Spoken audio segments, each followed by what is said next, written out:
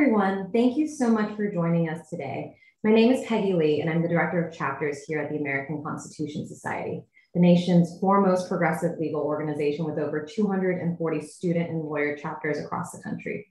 This year, ACS is celebrating 20 years of shaping national legal debates, nurturing the next generation of leaders, lawyers, judges, and advocates, and ensuring that the laws are forced to improve the lives of all people. You can find us online at acslaw.org, where you can become a member and find out more information about upcoming events and programs. Today is also a really great day to join ACS or renew your membership. All new and renewed memberships will last through the end of December 2022, and you can join using the link in the chat box. We are really excited to bring you today's program and really excited with the high number of RSVPs and the interest in working in a state attorney's general office for the summer and beyond. So today, moderating our call is Senior Director of Network Advancement, Valerie Manry. Before joining ACS in 2019, Valerie was an Assistant Attorney General in the Office of the Attorney General for the District of Columbia, where her practice focused on federal affirmative civil litigation of constitutional and administrative law issues. She now leads ACS's State Attorneys General project. So I'll turn things over to Valerie, and she'll tell you a little more about the State AG project and introduce our speakers. Thank you, Peggy. As many of you know, state attorneys general are the state's chief legal officers. They are sworn to uphold the US and state constitutions and to enforce federal and state laws. The heart of a state attorney general's mission is to serve the public interest. In 2017, ACS launched the State Attorneys General Project to develop and disseminate legal resources and host programming and events examining the actions of state attorneys general and the emerging legal and policy issues they face. The State AG project also highlights opportunities for law students and attorneys to advance their careers in public service in state attorney general offices. If you hear me say state AGOs, that's what I mean, state attorney general offices. Based on a suggestion by a student chapter leader last year, we developed and started publishing State AG employment opportunities resources that provide information about summer and postgraduate opportunities in state AGOs. We update these resources regularly and post them on our website, and you can find them at the link in the chat box. I have just a few housekeeping notes before I introduce our special guest today. Today's event is being recorded, and the recording will be available on ACS's website at www.acslaw.org.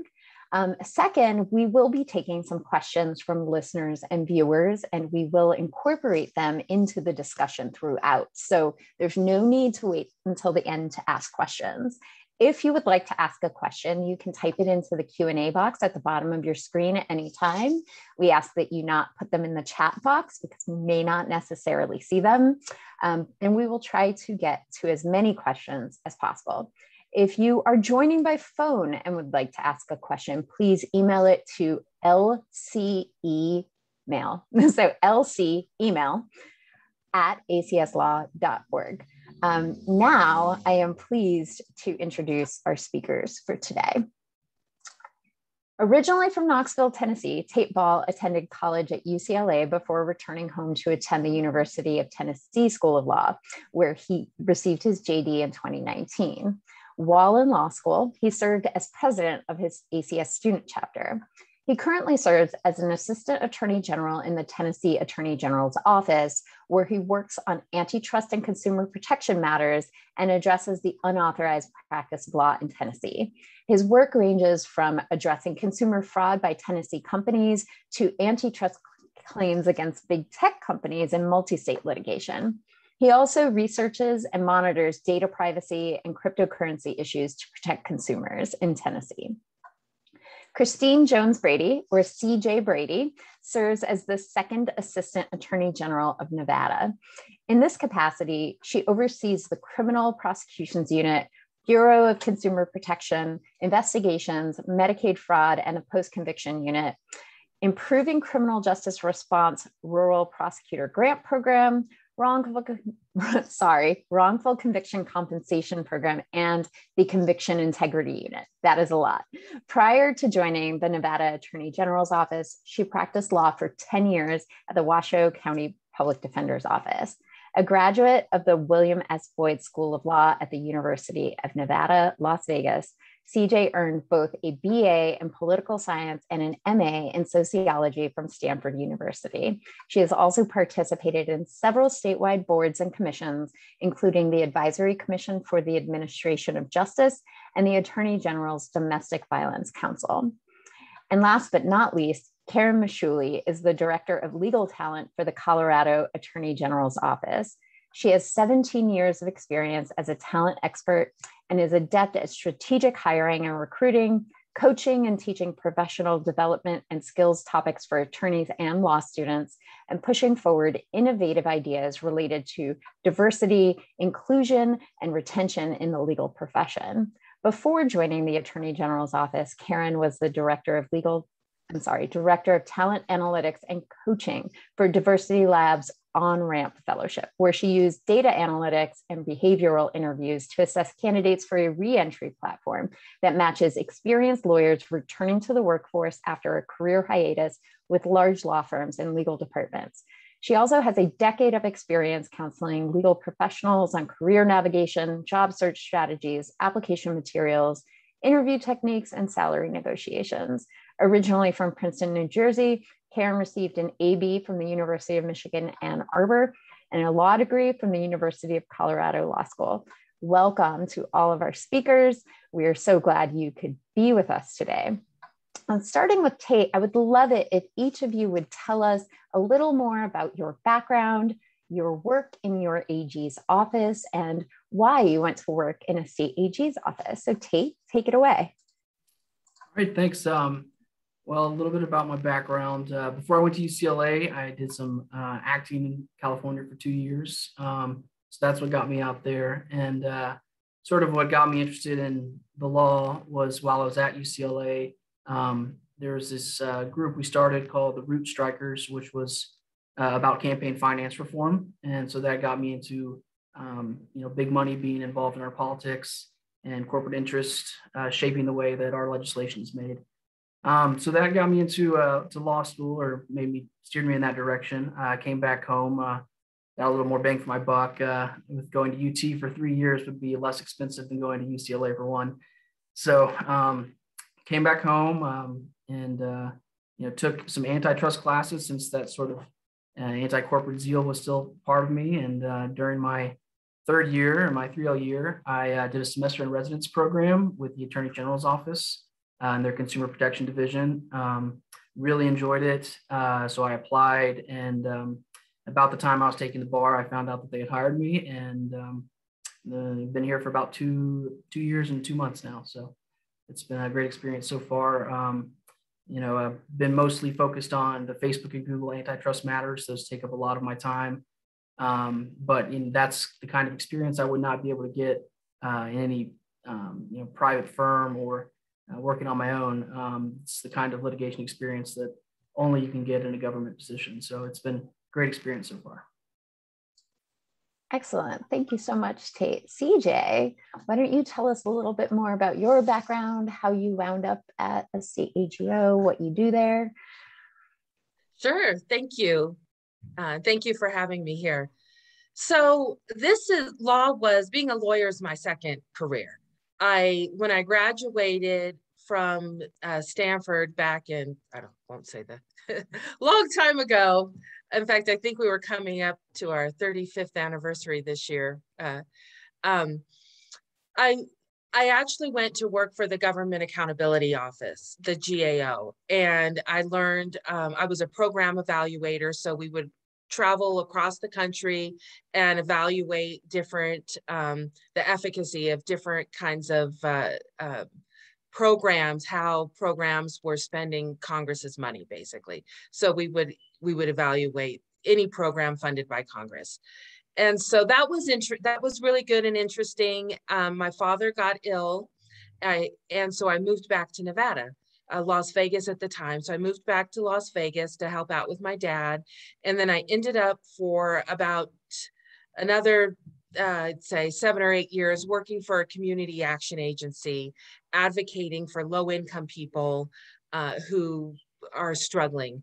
So the community action agency had programs such as Head Start, child care assistance, which is most of you all know is a huge issue right now.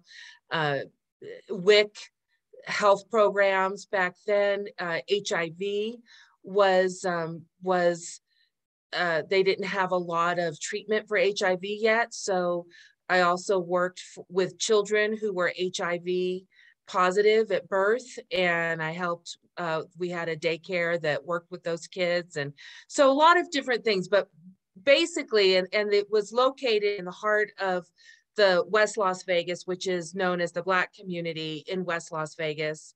And I worked with getting to know the community, and I loved working with the community. And as I was working with them, I realized there were a lot of civil rights issues, a lot of criminal justice issues, things that people in the community were dealing with.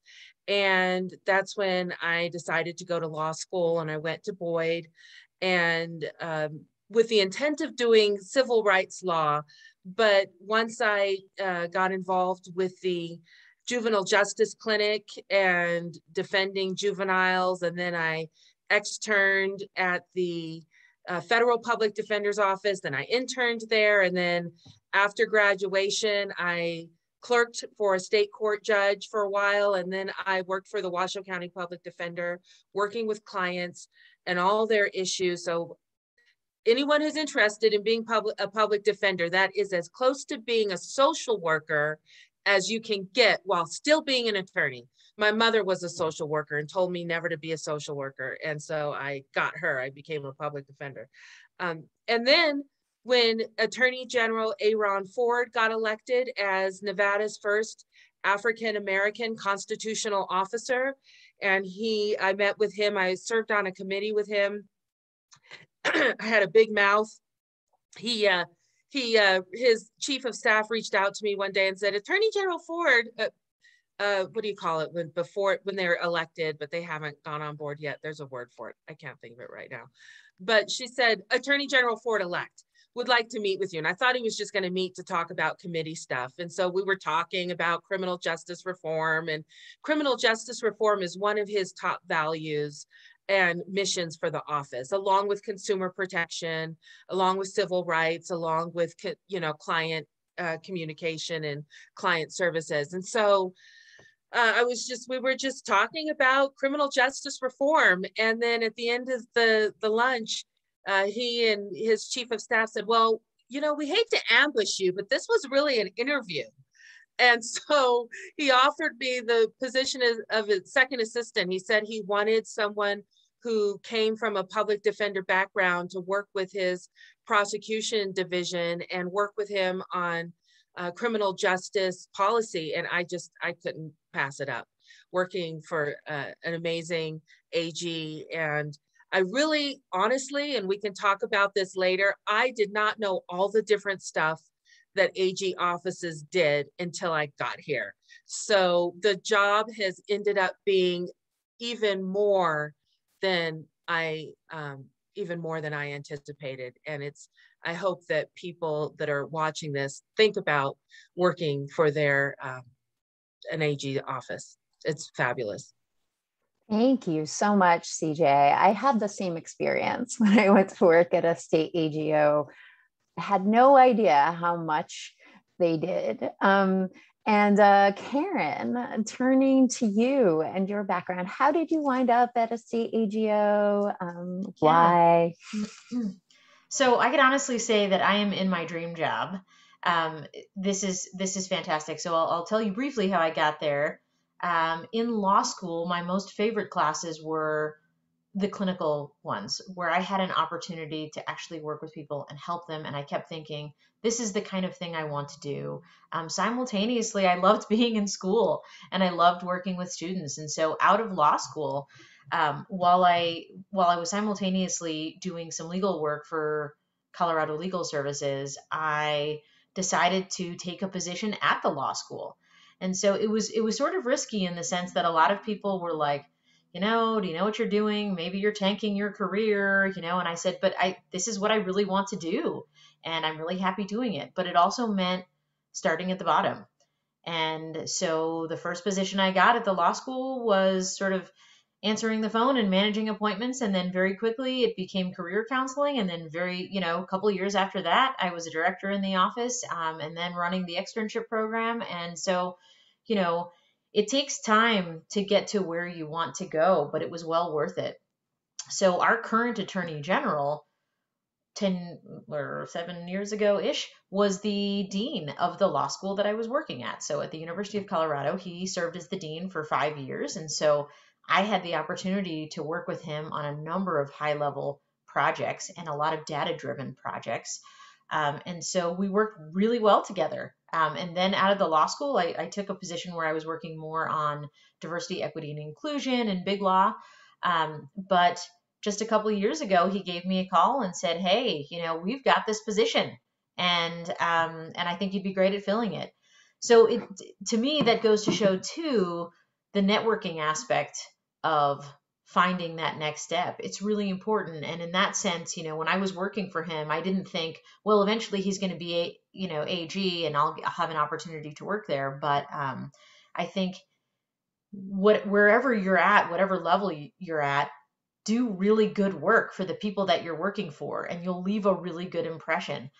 So the neat thing about my job now is that it did not exist until our attorney general came on and created it. So we didn't have anybody who was like, we have committees that were thinking about our internship program, and we're thinking about our fellowship program, and we're hiring individually for their sections, but we didn't have one person sort of tasked with looking at the high level approach to how we recruit as an office. So that's what I get to do.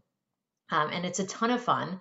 I get to be the human. I think a lot of times at state AG's offices, we can sort of seem like, where do you start to get the inside scoop about what's going on there, about how to apply, or say I might know Tate, but I really want to work in another section. Like, how do I, where do I start? And when I send my application in, where is it really going? And is it going to the right place? So I get to create the structure around that at my office. And it's a lot of fun. And so I look forward to hearing from those who are interested in generally in state AG's offices, or certainly in coming to work for ours. Thank you so much, Karen. I know several people in the audience have those questions. How does one obtain a law clerk position in a state AGO? Where do you find these positions?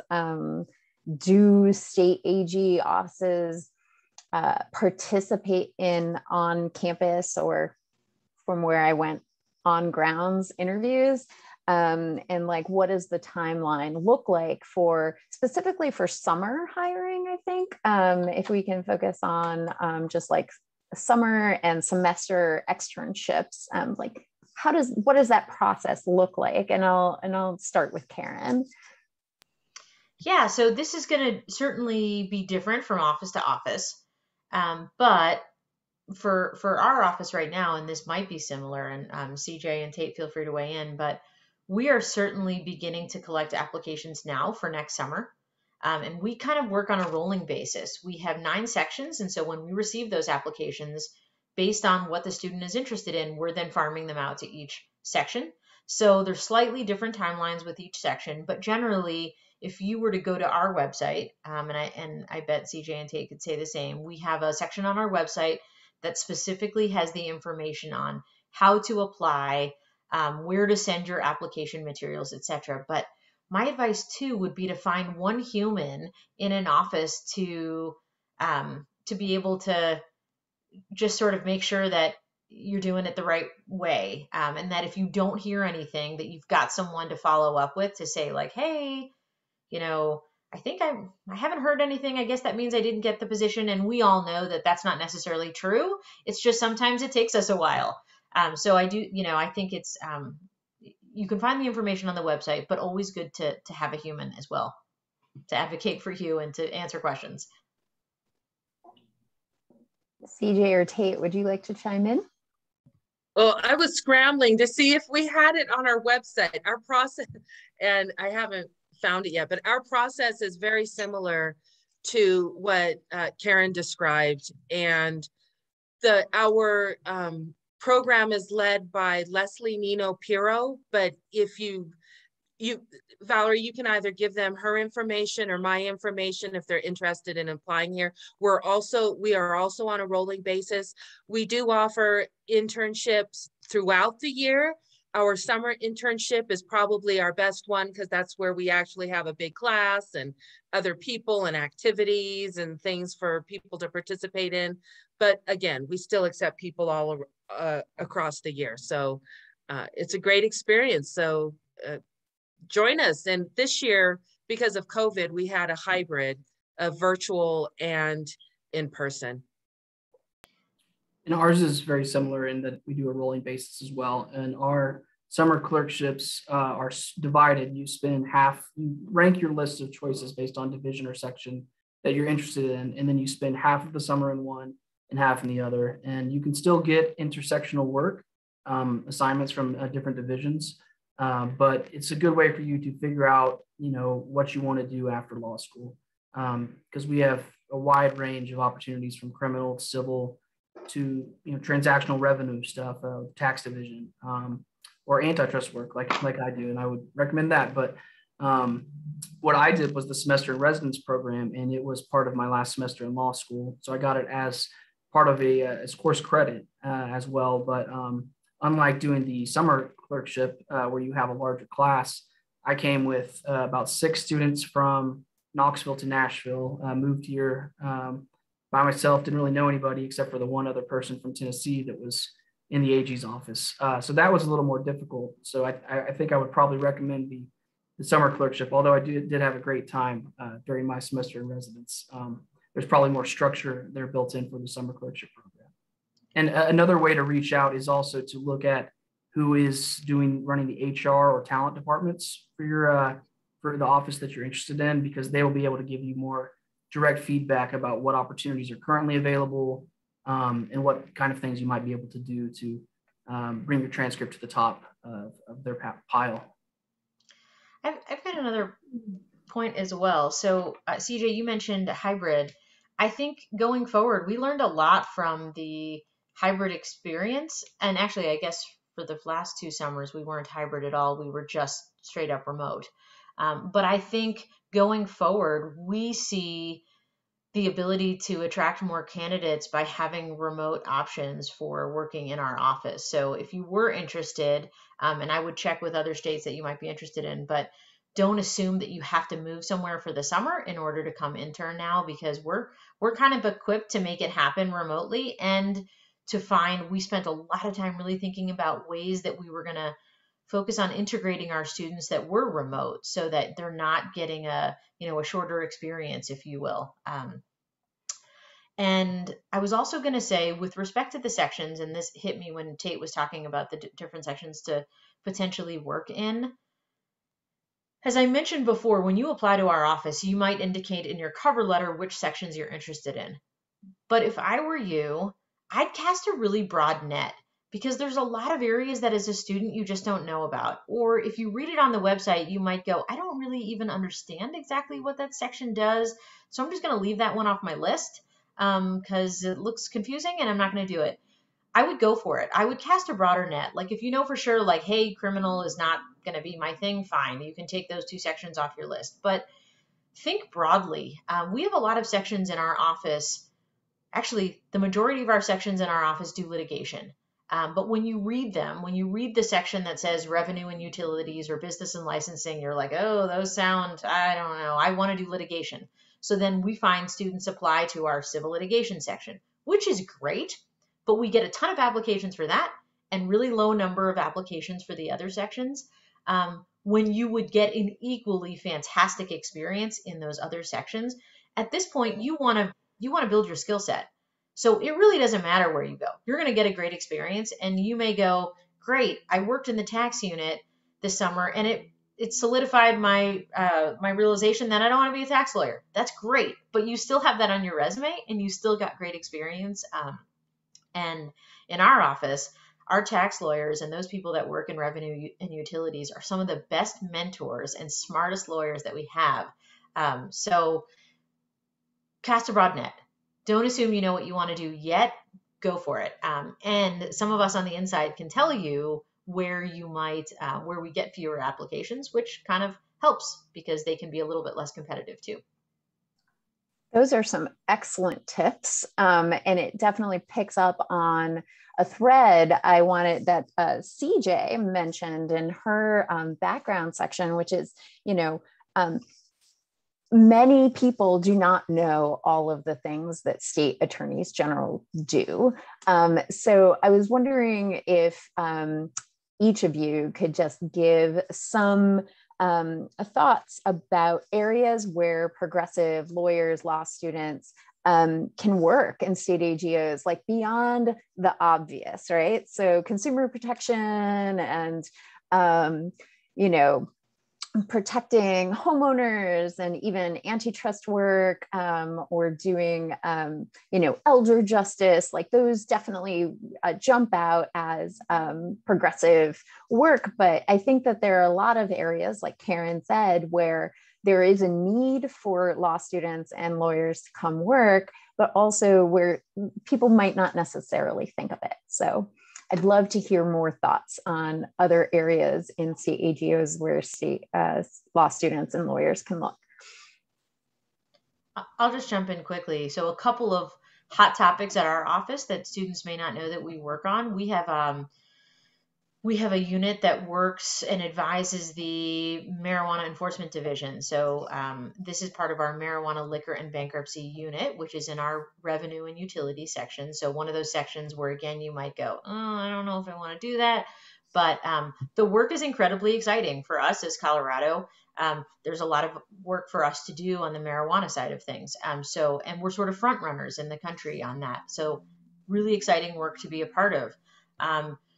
Our insurance unit in our business and licensing section is working on healthcare policy and, really helping on big insurance decisions, which ultimately are going to affect, the way health insurance is across the country and affects people nationally. So, you might go insurance, it's actually really exciting and up and coming. And the lawyers that get to work in that unit are really doing cutting edge work. That's really exciting. I'm trying to think if there's another area that's sort of unique to our state. We recently got a lot of national news for working on the Elijah McClain case. So students that work in our office were helping with, the investigation around that. And this is, again, will really begin to set precedent for how these cases involving law enforcement go nationally. So, I mean, you name it, you can get involved with it. The work is really exciting at all of our offices. I think just to piggyback off of what Karen said, those two, the marijuana and the health, those are excellent. I would have said those same things. And here in Nevada, we recently have decriminalized and recreationalized marijuana, and we're in the process of creating that system of accountability for dispensaries as well as safety for kids. Exposure of marijuana to children. So great area to be in. But if you are progressive thinking, I think that you can bring that energy to whatever area you work in. And I encourage you to do it. For example, with prosecutions, I've always thought being progressive, that defense work was more where I felt comfortable. And I did enjoy working with clients and helping them. That's a great feeling when you help someone. Horrible feeling when they tank, but great feeling when you're able to help someone. As a prosecutor, though, you can really do a lot to make the system more just and better for everyone. And there's a lot of power in being a prosecutor. You make decisions, charging decisions, you decide to offer things or not for negotiations. And AG Ford, when I first came on board, I worked with him and we had a whole criminal justice reform memo where we worked with our chief prosecutor and all the other prosecutors to not gratuitously charge people, because every crime that someone commits or offense, you could probably think of 10 different crimes that could fit there. And so we're not gratuitously charging, maybe, not filing for the death penalty if we have a murder case in the prison. There's just so many different ways that you can as a prosecutor. I will not take Tate's thunder, but consumer protection, I had never thought of that really until I came to the AG's office. But when they pitched it to me, and just so that you know, I work with each of these divisions, and honestly, a lot of my job is policy and personnel. But the criminal justice, the chief prosecutor, he's put me on a couple cases just to keep me fresh. So I have been second chairing, and just so that I know what it really is to be a prosecutor, right? So I've prosecuted several cases, prosecuting a murder case right now, second chairing. But our consumer protection division, I can't wait till Tate talks about that. That once I got here and realized just the expanse of that, if you want to prosecute things and prosecute the bad guy and the big guy, that's where a lot of the action is. The other thing is just in general, the day-to-day in all the areas. So on the civil side of our office, we represent each state division. So like the Nevada Department of Corrections, the Nevada Department of Public Safety, the Gaming Control Board, all of these different entities, our lawyers within the AG's office advise those agencies. And as a progressive, you can have a lot of influence over what advice you give your clients. So at the NDOC, you could advise your client, no one would ever advise this, but put everybody in isolation who acts up.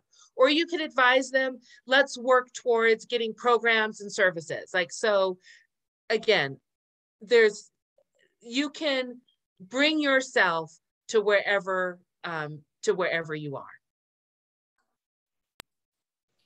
So I'd like to echo what Karen and CJ were both saying about how you can bring your progressive spirit to any division you're working in.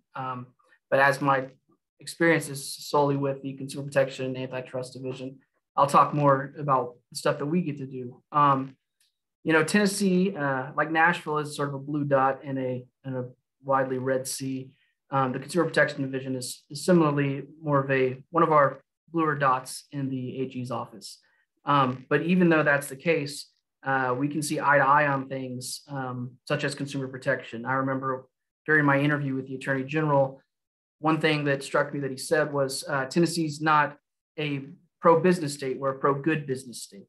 And so consumer protection, a lot of the stuff we do is make sure people are practicing good business and not defrauding or unfairly treating consumers. And that includes targeting, the elderly, targeting vulnerable veterans with fraudulent schemes or pyramid schemes, all sorts of things. And that's one thing that the Consumer Protection Division is so cool about, is there's such a wide variety of casework. One thing that I do, I specialize in leading a multi-state and predatory leasing cases. We've got 3 companies across the United States that have these schemes where they're selling products, and when someone doesn't qualify for the subprime credit loan, instead of giving them a credit transaction, there are these leasing companies that sort of disguise themselves as credit sales, and they end up charging people 2 to 3 times what the cash price is. And they're targeting people that are the society's most vulnerable, the ones that don't qualify for the lowest credit score point. So these aren't the most sophisticated parties, and they are vulnerable and end up having to pay more than they can possibly pay. And they have their bank accounts automatically debited from. And that's just one of the many instances where being a consumer protection attorney really allows me to stick up for the little guy and put my progressive feelings in action to try to get some money and get some payments back to consumers when they've been unfairly treated or money's been taken from them. And antitrust is quite similar to that, although you're protecting an industry larger, like more so than protecting a specific individual. You're protecting the competition within that industry so that consumers are treated fairly in the long run, instead of one company, jacking up the prices once they have a complete monopoly over an entire industry. So that's what my experience has been. I know other divisions, there's plenty of progressives in other divisions as well here. And like you said, don't always assume that something like tax is going to be very bookish, because one of my closest friends is a tax attorney in our division, and he never took tax in law school, was a litigation track all throughout Tennessee, and he loves it. He says it's just pure litigation. The cases just get brought to you and you get to litigate. So yeah, like Karen said, find out more about the divisions that aren't as often applied to, and see if that's something you're interested in. Thank you so much, Tate. I wanted to offer another example from another state AG who I spoke with, who said he was looking for somebody to work with their DMV. And it sounded like the most boring job, but he's like, I need a progressive who is going to think about this as, facial recognition technology and our database of driver's license photos. Like, how do we handle that? How do we handle gender identity on driver's licenses? These are all progressive ideas that permeate all parts of state government that you wouldn't necessarily think of. So thank you all for giving us great examples of work that progressives can do in state AGOs, and even not just working for a progressive AG, but working in a red state for a Republican or independent, some other party who's not necessarily progressive. You can still bring your progressive values. I wanted to ask a couple of questions to Tate. One came in on the Q&A, and I had one on my list. So this may be multi-part, but can you tell us about working as a law clerk in a state AGO? Like, what was the toughest part of it, and what advice you would give for students who are working as law clerks? Sure. Well, in a little bit different than most people that do the summer law clerk experience, I did it during my last semester, so I had to balance coursework as well as remote coursework, as well as my work in the office. So that was probably the most difficult part for me. But I think moving to Nashville, meeting new people was a bit of a challenge. But if you're in the position where you're in the same city, I'd say the hardest parts of being used to an office is learning how the hierarchical, bureaucratic part of the government job works. Learning who your supervisors are, making sure you know the right people to ask questions, bring questions to, and it's good to talk to everybody. I remember my first day. Some of the best advice I got from my supervisor when I was a clerk was to go around the entire floor, introduce myself. This was back before COVID, so you could shake hands and all that, and ask if they could give me some work, if there's anything that I could help them with. Because while some people might be a little more hesitant to reach out to you and give you work directly, once you've already done work for them, they'll seek you out if you've done good work. That's what you should always strive to do. So when you put yourself out there, and I think that's not just in AG's world, but in any job, put yourself out there, ask questions, do good work, and hopefully then they'll come back to you and maybe hire you after the end of your clerkship like they did me. So did I answer the entire question?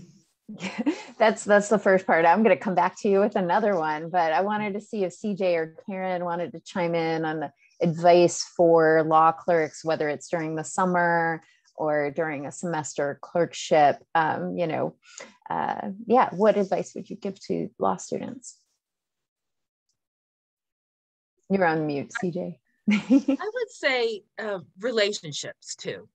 Working on relationships with people and being just getting to know people, the networking. I think that Karen mentioned that earlier, maybe Valerie did, the networking aspect of it. I am, to this day, I keep in touch with all of the interns I've ever had. So they will say years, it hasn't been that long, it's only been a couple of years, 3 years, but you know, they'll put me down as a reference, or sometimes they'll just call. Some of them have went to other states to work, and when they're in town, we'll have lunch, and it's wonderful. And it's been so the relationships and the ongoing mentorship that you can have throughout your career with your supervising attorney or any attorneys within the office, because you might click better with the attorney next to your supervising attorney. It doesn't, you know, get to know them, go out to coffee, or, you know, depending upon the COVID situation, and you're, you know, but work on a project for them, whatever, but relationships are big. Yeah, following up on that, I think that's a great point. You'll have some mentors or people that you work with in your office who really say, like, "Oh, I'm so glad you're here," and they want to invest in you, and that works really well. But sometimes you have to drive it a little bit yourself too. And so, um, I always tell our students at the beginning of the summer to set out their goals, and if one of their goals is to be seeking mentorship or to be connecting with people who do certain kinds of work or that type of thing, then from day one, you want to be reaching out and driving that a little bit. The same goes for getting feedback on your work. It's sort of an unsuccessful summer if you don't exactly know how it went. Like, you could have met a lot of great people, but part of it is the work too. And you want to make sure that with each assignment, you're getting some feedback that you can then apply to the next assignment. And so sometimes you have to drive that a little bit, and you have to say, hey, I know we didn't touch base on this, but can you give me a couple tips? Or I see you change some things. Can we just talk even for 5 minutes about what went into you making those changes? I think it's just important to be intentional. And then if you're getting halfway or three quarters of the way through the summer, and you don't yet have a writing sample, make sure that you either work with your supervisor or other people in your section or however the office is organized and say, hey, one of my goals for the summer was also to come out with a writing sample. Does anyone have any projects that you can give me so that I can finish the summer with that in hand? Because I know sometimes students will say things like, hey, I asked around. I asked if anyone else had any work and no one said anything. But sometimes you have to be really specific and say exactly what it is you're trying to get at. Or, I haven't yet gotten exposure to this kind of work that I know our section is doing. Is there any way that I can get a little bit of that before I finish? These are all really great tips. Go ahead, Tate. Yeah, and just to talk about relationships, I'd like to add, in addition to seeking out feedback, which is tremendously important, when you're requesting assignments, make sure to request specific deadlines so that you're able to prioritize. And, because sometimes someone will give you an assignment that has a 2-week deadline, and you get an assignment later that's got a 2-day deadline. And so if you have those deadlines, you're able to prioritize so that the attorneys don't get mad at you if you don't get it done in time. But yeah, I think that's really good advice to build your relationships. But one thing I have seen clerks do, and this kind of goes to another question that we had later on, but be friendly, but don't be overly familiar, or don't be too up in someone's business when they're trying to get work done. Be mindful of the attorney's times as you're working with them, and they'll appreciate that. And I think that's something that is important to keep in mind as you're building these relationships. Again, excellent advice. And I'm going to move on in a minute to postgrad opportunities and lawyers lateraling into state AGOs. But I had one last summer or semester clerkship question, picking up on something Tate just said, which is, are there mistakes, or if you could identify like one mistake that you've seen law clerks make that you would advise law students to avoid? In addition to what I was just saying, another thing would be, I think it's best when you come in to assume that you don't know anything. assume that your supervisor's experience is going to be better. Don't assume that you're right about something. We had a clerk that did tremendous work one time, and but the only negative was that he would focus in so hard on what he thought was the right answer, he would fail to address other parts of an issue. And it would also come across as a bit of mansplaining or being talked down to. And despite being such a talented researcher and a future attorney, it did rub some people in the wrong way. And you don't want to do that at all, because these relationships, even if you don't work here, these are the people you're going to be working with professionally for years to come. So that's some advice I would give. I'll jump in. Along the timing piece that Tate mentioned, as far as making sure you understand when the deadline is, I think it's always helpful to ask, how long do you expect that this will take? The person, it's only an estimate, but what's helpful is if you begin to spend more than that, you're not done yet, that's a good opportunity to check back in with that person and go, hey, I know we talked about this probably being a 10-hour project. I'm on hour 9 and I'm not close. Here's what I've been doing. Here's the research I've done. Here's where I'm at. Can we touch base? I think that's really useful, because it's never a good idea to be going down the wrong path as well and to be wasting time. So it's always good to check back in. Another piece is making sure you ask questions and really understand what the assignment is. A lot of times, law students, there's a lot law students don't know, and that's normal. So when you're receiving an assignment and you may be taking notes and you're like, yep, I'm totally understanding this. I know what's happening. And then you go back to your office or you hang up on Teams or whatever it is, and you're like, okay, I'm not exactly sure that this is making sense. That's okay. Take some time to formulate what you really think your questions are. And then get that person for another 5-10 minutes and say, hey, here's what I do understand. Here's where I'm still a little unclear. So just to make sure I'm not wasting anyone's time, can we follow up on this? I think it's important. And a lot of times people feel a lack of confidence to do that. They're like, well, I'm supposed to know. Tate just told me this. And, he was really clear. And, he was really confident in what he was saying. So I know it was really clear. So I need to go figure this out, but I don't even know where to start. And it's okay to ask those questions. And sometimes, as attorneys, we're not always clear, or we think you're going to find X, but really X doesn't exist and it's all Y and Z. So totally okay to be asking questions. And along those lines, advocate for yourself. I've noticed that some interns are shy about their schedules, for example, and you are balancing your internship. Maybe not so much if it's during the summer, but sometimes people are taking other summer classes. But you're balancing your internship with other classes, or maybe you work or you have other responsibilities. And so you're around the table and all these attorneys are saying, okay, we're going to have a meeting at this time and that time. And we had one situation where at the beginning of at the beginning and the end of our internship, we meet with AG Ford, right? And we talk about what is justice.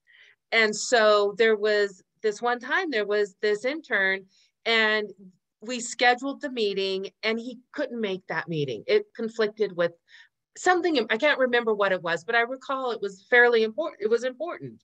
And so he just didn't show up. He didn't tell anybody, he didn't say. And so when we got there, it was just kind of, it came off like he was flaky. And he wasn't flaky. He had something important, which we only learned about after the fact. My point again is speak up, advocate for yourself. If a time doesn't work, let them know in a professional way and suggest another time frame. Thank you so much. Tate, I promised I would come back to you. You mentioned at the top about the litigation opportunities in a state AG's office. Could you speak further about your perspective on that and working in a state, those opportunities in a state AGO versus what you might gain in a private law firm? The person said, I consistently hear that private sector experience, particularly for litigation, is invaluable and that it's wise to go to a big firm after law school before going into public sector work. You know, could you share a little bit more of your perspective on that? Sure. And I've got a little bit more insight, even though I haven't worked in a private law firm, my wife has. And she recently transferred to Nashville's Metro Attorney's Office. So I'd say that what you're doing, the nuts and bolts of it is similar. You know, you're drafting up our, request for information, drafting, I guess, well, for us, we do more subpoenas, but you're still doing discovery back and forth, request for production, interrogatories. You're doing all of that. You're getting in court, you're arguing motions. I would say that the real difference is the substance of what you're doing, the meat and potatoes. My wife, she'd get a little frustrated because she was tired of having to litigate a homeowners association's something with like a toilet broke down and there was a leak, whereas my office would be doing a multi-million-dollar consumer fraud case. And I have found it more interesting, and she did too. And so that's why she is now working for Metro. You have to be fueled and be passionate about what you're doing, I think, and that's when you do the best work. So if you're doing cases that are just for billables or, working for insurance defense, you're going to get the litigation experience of how to do the, X, Y, and Z of practicing law and getting into court. That's all great, but you do get just as much experience doing it for the state attorney's office. You may not have the big firm salaries, which are helpful to pay off student loans and invest early in your career. I've heard a lot of clerks bring that up about how they like to invest early and then want to come back and follow a passion project later on in their careers. But working for the Attorney General's office is experience that you wouldn't get anywhere else. Being a 2-month out of law school, just past the bar and getting assigned to Google and Facebook is not something that I could have gotten anywhere else.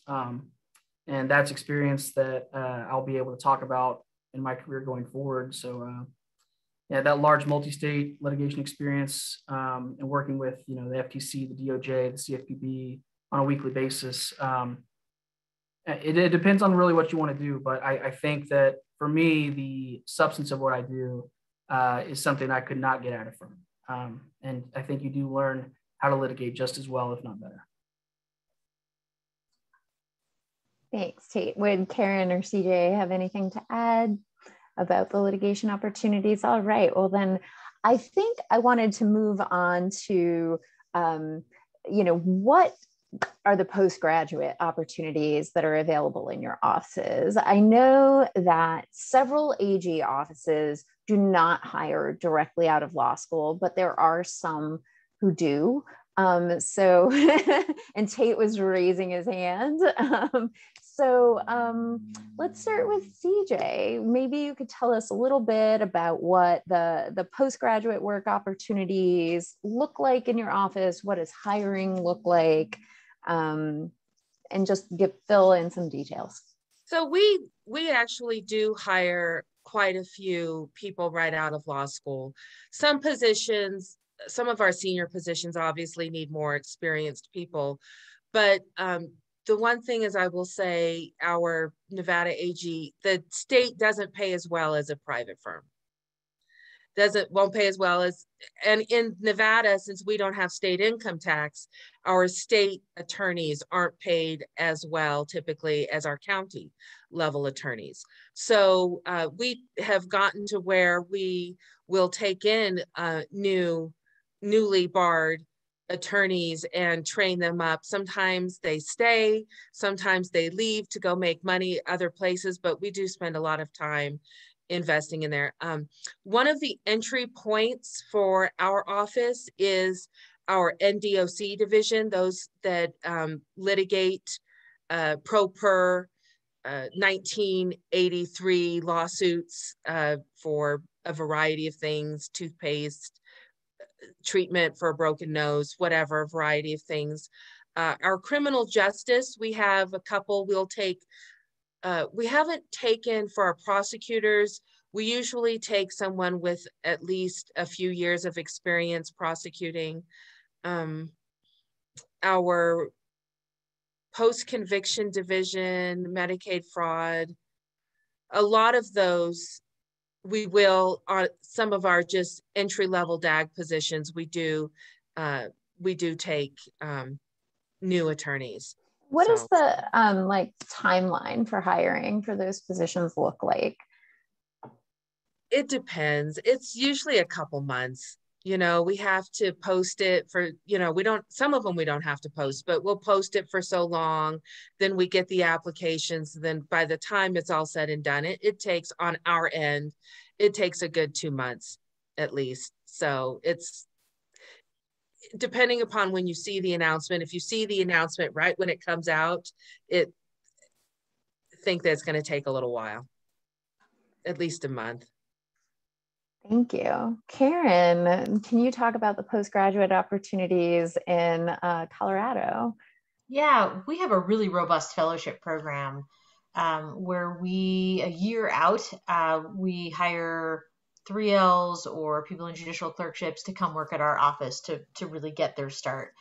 So it happens to be that the deadline for our program for spots for next fall is tomorrow, but that's not too late. I mean, that's like tomorrow at midnight and you can still apply. And so if that's something that someone's interested in, go to the website now. It's all of your classic materials and nothing to, that would be too difficult for you to get. If there was something on there that you couldn't get by tomorrow, just shoot me an email and, I'm happy to help you figure that out, but that shouldn't stop you from applying.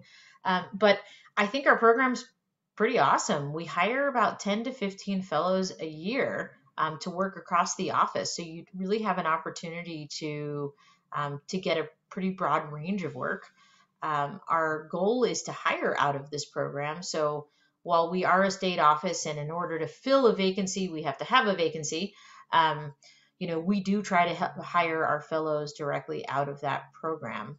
And we really see this as an opportunity to get great talent into the office and to train and invest in those in the program. So as a part of our fellows program, we have a trial advocacy certificate program that all of our fellows participate in. So by the time they finish their fellowship, they've got a certificate of trial ad, which is sort of a practical trial ad training. And then they also take a 12-month professionalism course as well as a part of their fellows programming, in addition to all the work that they're doing for the sections in our office.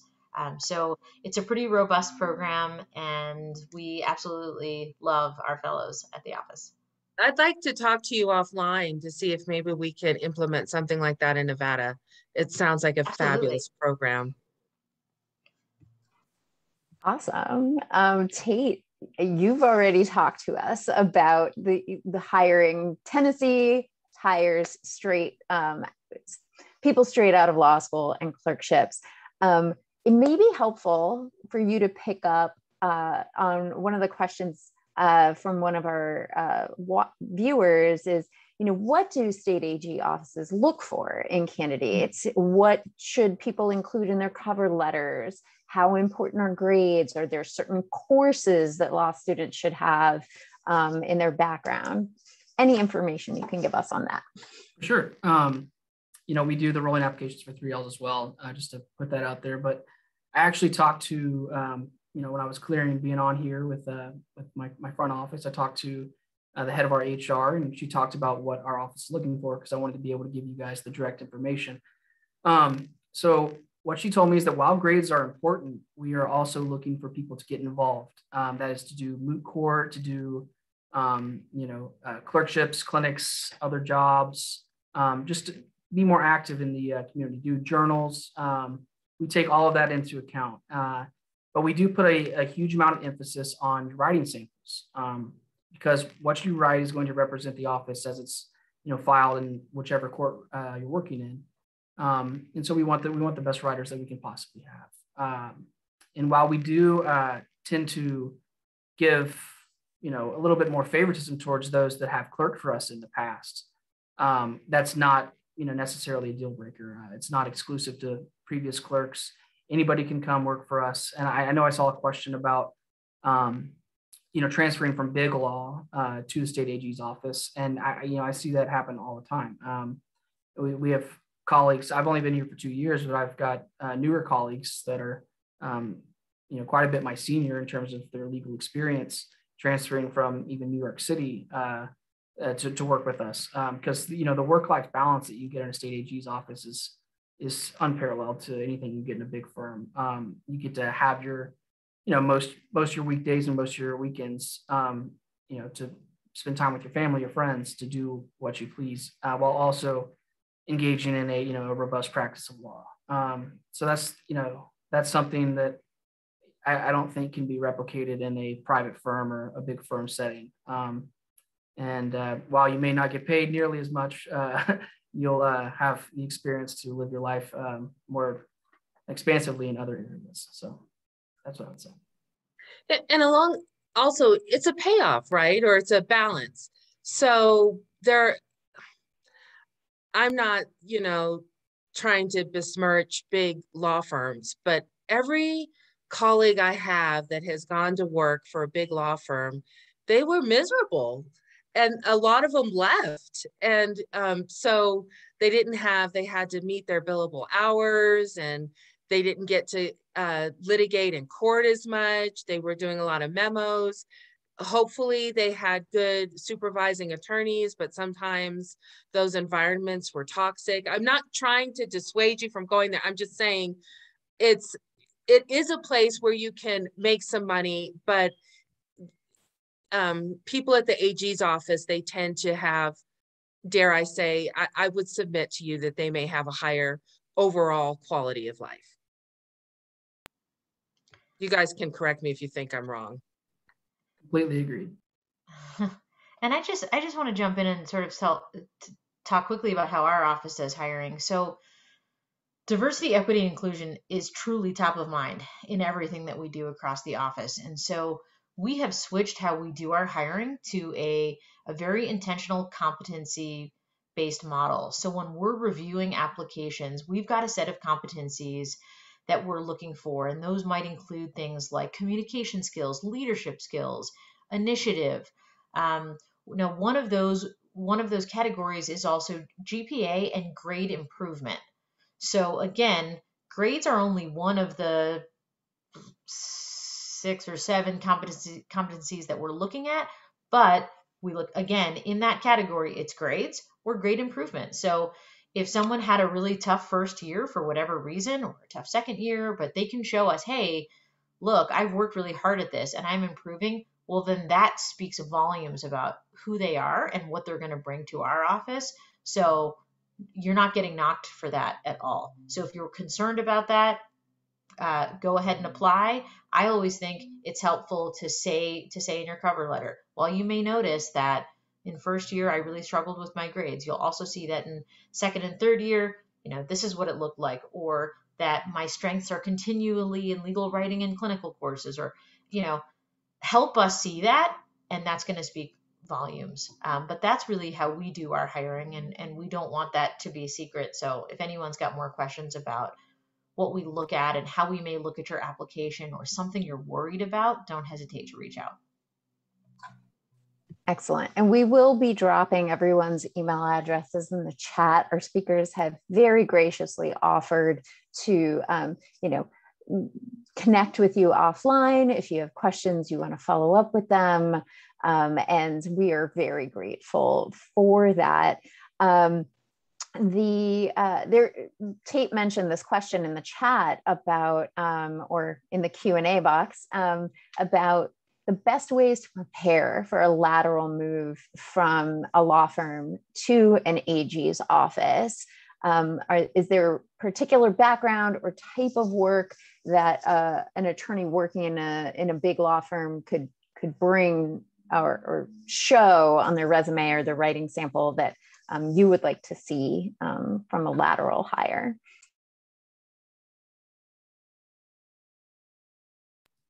My vast 2 years experience, I'll try to do my best here. I think something that we look for when we're going over candidates' resumes is that we look for someone with litigation experience, someone that has, done the civil, pretrial work in the past and has been in the courtroom. Those are both very important in the Consumer Protection Division. you know, you can apply what you've learned in many practices of law to consumer protection, as long as because every case is so different, as long as you know how to build a case, investigate a case, and then litigate a case, you should be able to apply that. Antitrust is a little more specific. I'd say having antitrust background there is important. But something I realized I didn't answer in the last question was what courses you can take during law school. And I would say that advanced appellate advocacy, if you have an opportunity to take that, or a complex litigation class, those are both very important. I think civil pretrial or evidence always comes up. So, being able to practice or incorporate the rules of civil procedure as well.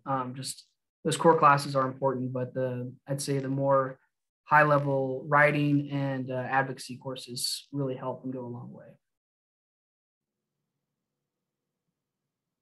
And for lateral lawyers in our office, we are again looking for people with that core litigation skill set. But I think often subject matter is less important. We recognize that a lot of the work we do, and this is going to go for CJ and for Tate's office as well, but you won't necessarily have done before unless you've already worked in a state attorney general's office. So that's okay. I think the core skills that you might get elsewhere are what we're really looking at, because then we can,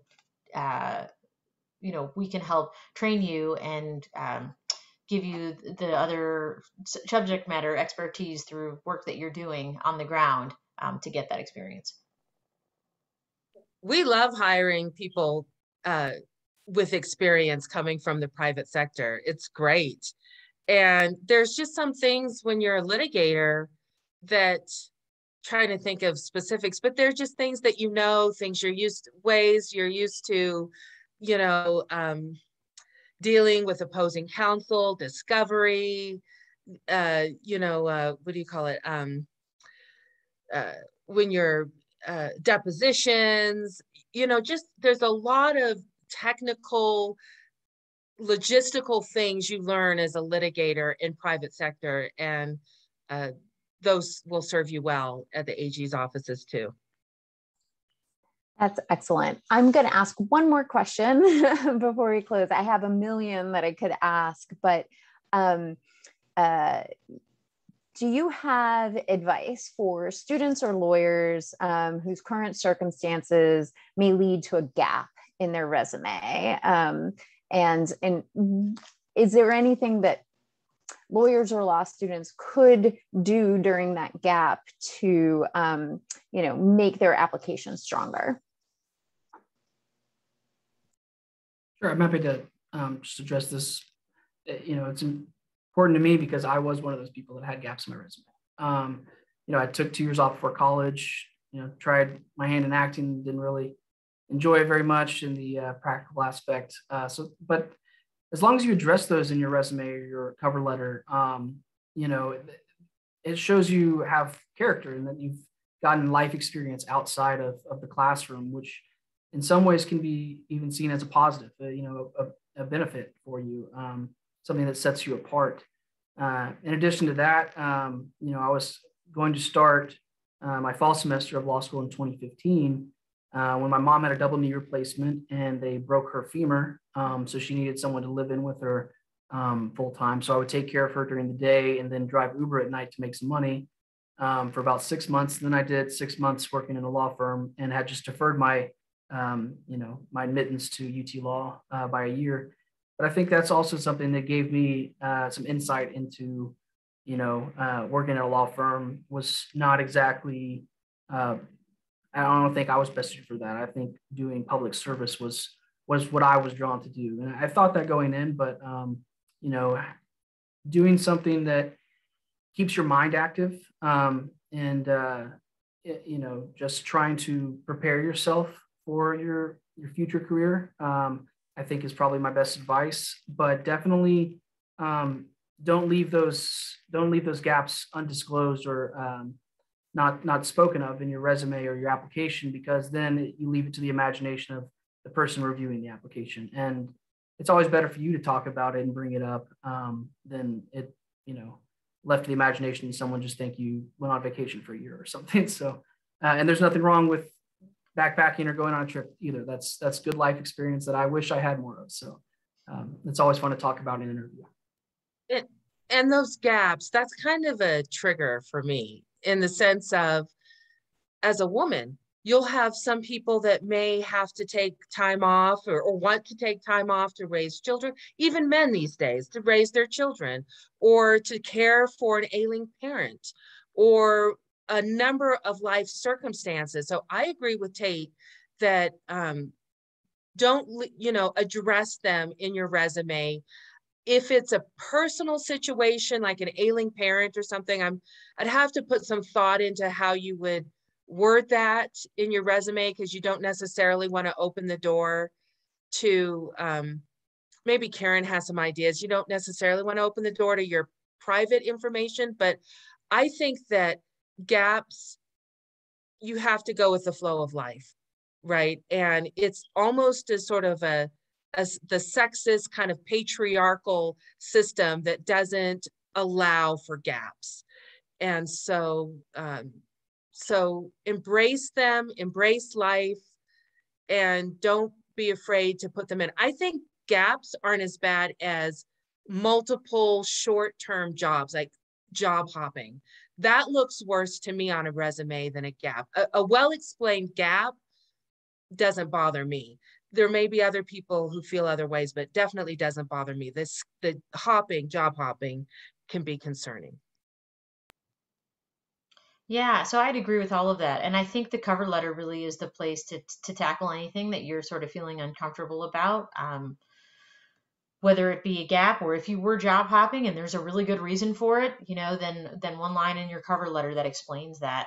I don't think you have to get too personal. Like, I think it's okay to say, even so, if the issue was that you were taking care of a family member that had a real health condition or was an aging parent or something, I think you can say in one sentence, you'll notice that in 2018, there's a gap on my resume. I was taking care of an aging parent. Boom, like that, without any other detail. I think that's okay. And frankly, no apologies. You don't need to be sorry for who you are or what's gone on in your life. You're all doing incredible things and you all have a lot on your plate. So no apologies. Don't feel shy about it. Don't worry about going into an interview. Are they going to ask me about that? Again, you can have your one sentence for how you address that, and then you move forward and tie it into whatever it is you're doing here today, why you're interested in the position or what you want to do. But don't feel like you need to apologize for who you are. And I mentioned before that for us, and I know these other offices, diversity, equity, and inclusion is really important. And so that means that we are looking for people with different life experiences that can bring value to our office. So not everyone's going to have the same resume, and we see that as a positive. Those are all very excellent pieces of advice. Thank you so much, Karen, CJ, Tate, for joining us today for this really robust discussion about working in a state AG office for the summer and beyond. Like I said earlier, they have graciously offered to connect with our viewers offline. And their email addresses are in the chat. You should also feel free to contact me, vnannery at acslaw.org, for more information, advice about state AGO jobs and opportunities. We can help guide you on this path as well. And as I mentioned at the top of this webinar, we have career resources on our website for both summer and postgraduate opportunities in state AG offices, and we're happy to answer your questions. We are grateful that you could all join us today. I hope you have a wonderful afternoon and a great weekend. Bye, everyone. Thank you.